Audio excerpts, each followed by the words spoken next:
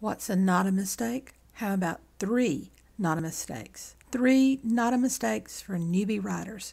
That's this week's episode for The Right Focus. Welcome to The Right Focus, a podcast for writers on productivity, process, tools, and craft. This is our second episode following our inaugural episode on 7 mistakes that newbie writers make. The Right Focus is a production of Writers Inc. books. I'm Emma Lee here to share what I've learned in my years of writing and teaching writers, as well as my years of pursuing self-publication. My first books published in 2015, and I haven't looked back since. I write both and nonfiction, and Emma Lee is just one of my pen names, because, we change names to protect the innocent. The mantra for Writers Inc. is dream it, believe it, do it. Hopefully that will become your goal as well. The topic for this episode is 3 Notta Mistakes by a newbie writer. First, a little context. This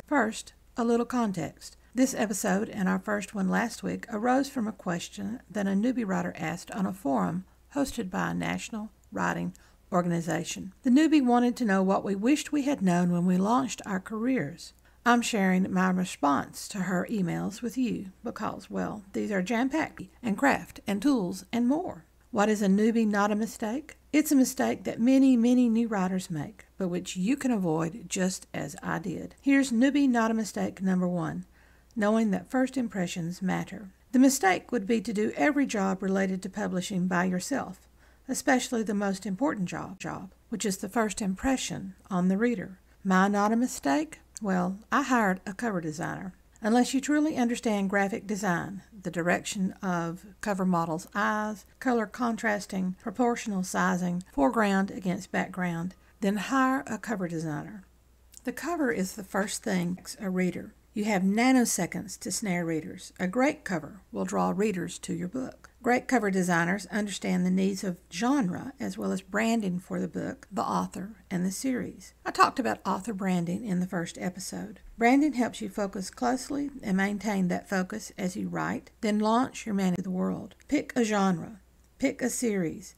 Pick a main character. A brand means that you are laser-eyed on that genre and series. These reinforce your author brand. Who we are as writers, what we write, how we present our writing to the world. In 2013 and 14, when I launched into my indie writer journey, the independent marketplace for electronic books offered a wide range. It still does, but the lower end of the spectrum is gradually going away. Excellent covers, cheaply made covers, all words and no images, horrible covers, that's the spectrum mark points. Whenever you consider self-publishing, you have to juggle what you can do with what you shouldn't do. One part of the decision-making process is WIBO. Would I be better off writing? WIBBOW.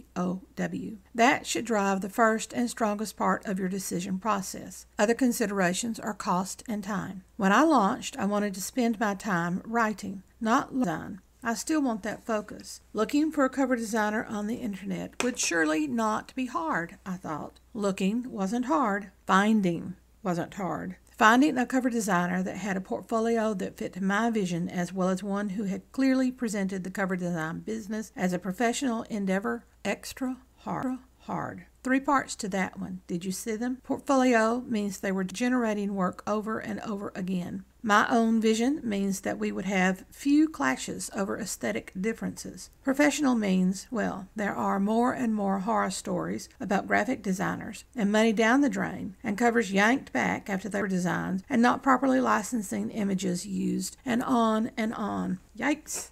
Longer story short, I thought finding a cover designer would be easy. Nope. Took 18 months off and on looking, month after month, to find a cover designer that matched my aesthetic and that showed promise of staying as a professional business rather than starting up and closing down in 3 to 4 years. I searched online repeatedly. I scanned online bookstores and opened up a lot of samples to search for the cover designer. I bookmarked several sites, but something about the portfolios didn't fit what I was looking for. Sometimes the price was unreasonable. Sometimes the information that accompanied the portfolio didn't connect with me.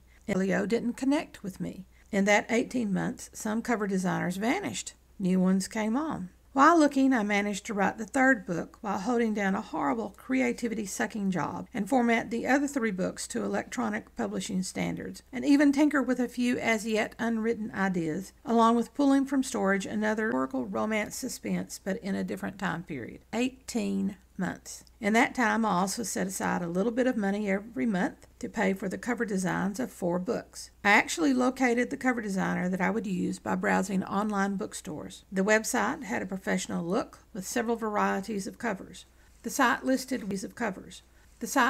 what to do when problems occurred, and a 3-page template anticipated design questions and opened up creativity for the designer. I contracted for my first cover in 2015. Since then, they have created over 10 nonfiction covers, 15 mystery covers, and 10 fantasy covers, plus covers for bundles, and all of their work. Want to do it yourself? Then pay the bucks for a quality program like InDesign, not Canva or PowerPoint. Still determined to do it yourself? Seriously, study your competition. Do your research. Admit the ones that look crappy, and admit what your skill level is. Finally, use the greatest writing test in the world, Wibbo. That's your question every time you start to take on an additional writer job. Cover design? Yes or no? Wibbo. I managed to avoid this first mistake because the intensive, stressful job I had sapped my creative energies, which slowed my writing. Knowing I could not quickly learn cover design or a software program for the design, I decided my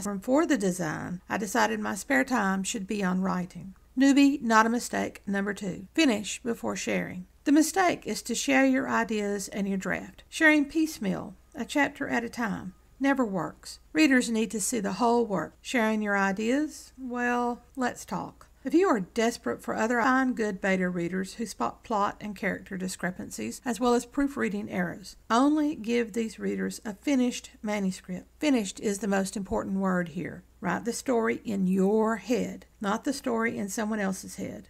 You don't need developmental editors to write that story. You may need a good friend who will tell you when scenes need to be improved and ideas need a logical sequence. That only occurs, though, with the finished manuscript. Have them read the finished manuscript and tell you where they got lost. Then dig deep into those areas and work it out. Please do not give readers a chapter at a time. Can they remember the flow of the story? Maybe. Can they remember using foreshadowing? Can they remember the symbolic metaphor that you planted in Chapter 3, which will recur in Chapter 15, then lead to the climax in Chapter 36? Remember, they are looking at these individual chapters or scenes with days or weeks or a whole month intervening. Good friends will read the whole thing for you. It might take them a while. Great friends will tell you what doesn't work. Bad friends will tell you how to fix it. Yes, I said bad friends. Because it's your story, you need to figure out how to fix it. Your muse will do that for you once the muse knows to work on a particular area. If your muse tries to work with other people's ideas, she will shut her trap on ideas. Here's a third reason to avoid sharing before you are finished. Superstition. The writing world has a myth that story ideas shared before completion will dry up and shrivel or be cursed when published. I don't know the reason for the myth. That reason never is shared. But I have seen story ideas bounced around in a group and the writer's enthusiasm. I have shared a story idea and watched another writer spin it in a better way than I had planned, which killed my enthusiasm for that story. We've all heard anecdotes about writers sharing ideas only to see another writer with flying fingers get that story out into the world first. Yeah, don't share your ideas until they are done. Finally, when you send the draft into the world, the universal ether thinks it's a completed story and directs your muse to dance around to the next story. So finish the dang thing before you hand it off to good and great friends. I avoided the second mistake from the sheer luck of living 2.5 hours away from other writers like me. At the time, my town did have writers, but they weren't pursuing publication the way I was. They were writing only for the name of being a writer. They also were elitist. I talked about them in the first episode. A decade later, I found 2 other groups. Both were a half hour away and only met on weeknights. The meetings ran too late for the early wake-up my job required. That stressful, creativity-sucking job. By the time I had an opportunity for an easily accessed writers group with critique groups, I had learned my lesson about finishing before sharing and about learning from pro writers as opposed to not professional writers. I talked about that in episode 1 too. Newbie, not a mistake, number 3. Keep learning as you live. Newbie, not a mistake, number 3. Keep learning as you live the writer life. Here's the mistake: thinking you are a talented writer, or thinking you have learned everything about writing. Nope, not possible. Keep learning and practicing your craft. Even after 30 years of teaching literature, high school and college, even with advanced degrees in English and composition, 5 years of pursuing self-publishing, even after over 25 published books, I am still learning. New information keeps us fresh. Practicing that new information, that stretches our skills and builds improvement. Analyze your weaknesses. One of my weaknesses that I diagnosed early on was understanding little about the new world of selling. In hunting up information, I stumbled into pro writers teaching craft courses. One online workshop turned me into a believer. No one will ever know everything there is to know about writing, but we can try. I have 3 courses to take this year, 2 on the craft of writing, 1 on marketing, and I am learning a lot. I'm still trying, just like a doctor practices medicine. The only difference is I might speak with authority, but I will freely admit that I have more to learn. Think a doc will say that? Find a pro that you trust. Make sure that pro is still producing words and publishing those words, not a pro resting on dried-up laurels. Many pros offer a variety of online courses. One of the pros that I follow in the first episode. If you don't want to take a course, then do your research. Read books on craft, not academic books. Books by writers. Books about writing. This third Notta Mistake was another lucky chance that I stumbled into. As I prepped for publication, I discovered tons of information that I didn't know about the new indie publishing and the world of marketing. I'm still learning that one, by the way.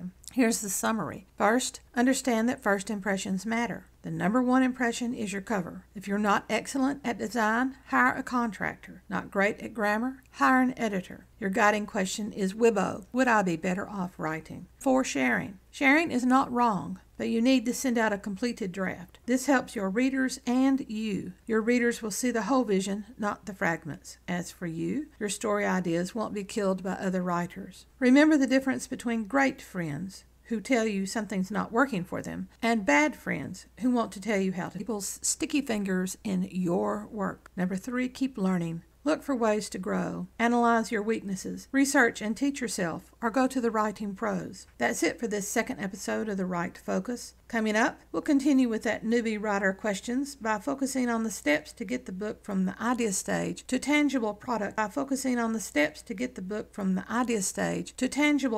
In your hands. Don't forget to check the show notes. Thanks for joining.